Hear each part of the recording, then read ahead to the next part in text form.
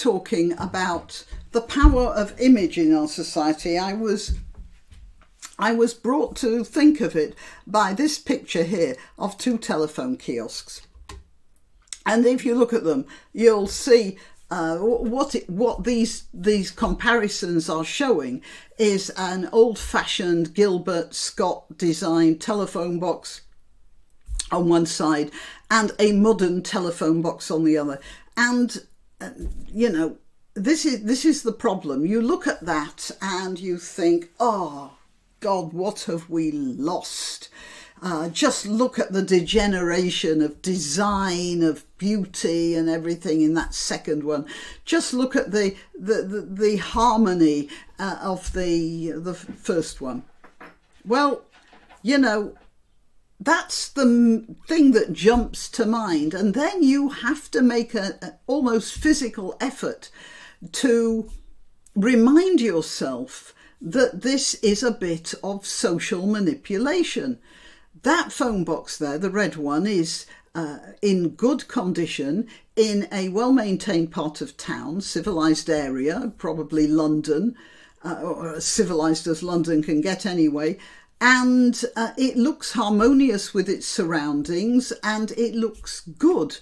The other one is very badly maintained. You can see the grass going around it. You can see the poor state of the road next to it. So it's obviously in a neglected suburb somewhere out in the wilds. And of course, being made of aluminium and steel, it doesn't match the park which you can see behind it, and altogether it's an ugly old thing. But here, hang on, I have another picture here. How about if I put this next to the iron, the steel and aluminium phone box? It's all a matter of how you pick your images, isn't it? And unfortunately, we're getting too used to that without feeling outrage about it. Those two photos reminded me of another picture which has surfaced recently of Alexandria Ocasio Cortez being led away from a demo outside the Supreme Court, a pro-abortion demo. Ilhan Omar similarly did the same action. That is, they both put their hands behind their backs as if they were handcuffed while they were being led away. They were not being handcuffed. Their hands were perfectly free. But Ocasio-Cortez was doing that as an image. She didn't mind that people realised that that was an image. She obviously didn't care because she put her fist up just before they bundled her into the car. So she was making an image which could be circulated, even though everybody knew it was a lie. And she knew that most of her followers would rationalise that away. They'd say, oh, that's just an image. But the image would be there. And there would be many people who wouldn't go into the circumstances surrounding that image. So that's a problem. We have become, as a society, too ready to accept these images. Now, it's not entirely new. There was a picture, I'll see if I can find it. The Tudors did a picture of Richard III. There was an image of Richard III and they repainted it to make him look more evil. Because Henry Tudor, the guy who had defeated Richard III, had a very tenuous claim to the throne. Basically, it was a takeover. By the way, a Welsh takeover, because Tudor was a Welshman. So it was a Welsh invasion, really.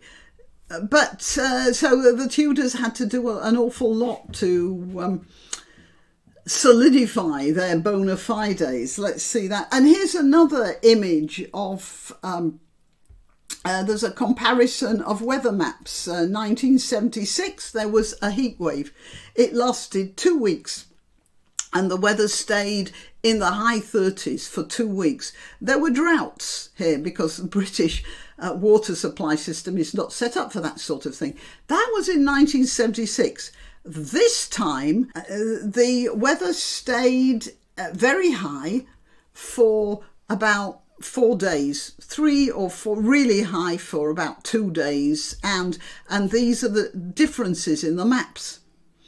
On the one side, we have, you know, a nice friendly looking sun, you know, sort of it's sunny, enjoy yourself. And on the other side, you're all burning up. And again, we are being manipulated with this. Now, I saw I think it was a Huffington Post thing or Guardian, whatever it was. It said the comparison photos of these two heat waves, they're fake.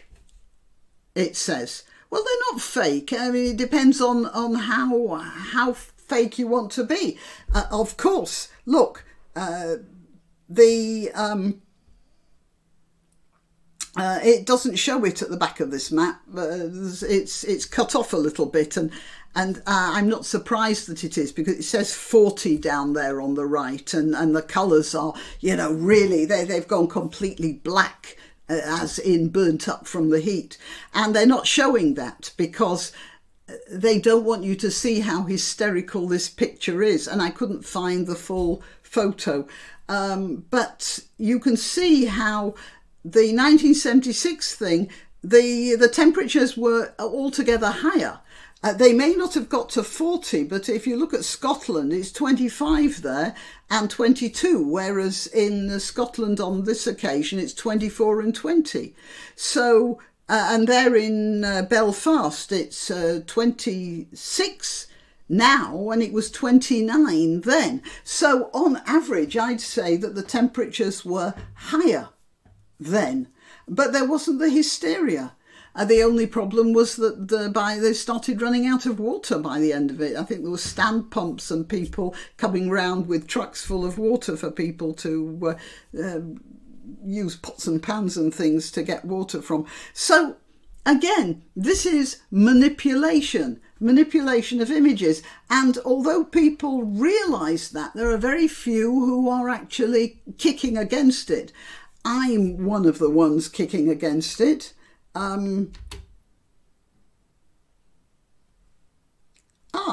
Hang on, I found another picture. I'll show that as well. And just this is a very good one. Just look how there's an image of flame in that. It's not that it's faked, it's that it's manipulated, and we're too ready to accept that, and we shouldn't be. There was a time in the Middle Ages when people relied on images for how they got their information. You see it in stained glass windows, in church iconography. That was the big thing. And the masses got their religious stories from that. And then in the 19th century, because it was more difficult to print pictures in newspapers, there was more writing, and people got used to the idea of writing to get their information. It seems like we're going back to the medieval iconography again, and I think we better all be careful about that. Okay, I'm Granniopteryx. I am to be found on YouTube, Rumble, BitChute and Minds. I am at Granniopteryx on Twitter, Gab and Parler. Please subscribe to one of those so you get information about uploads. YouTube particularly is not that good about telling you. That's it. Please like, share, subscribe, you know, all the usual stuff, and support the channel if you can. Till next time.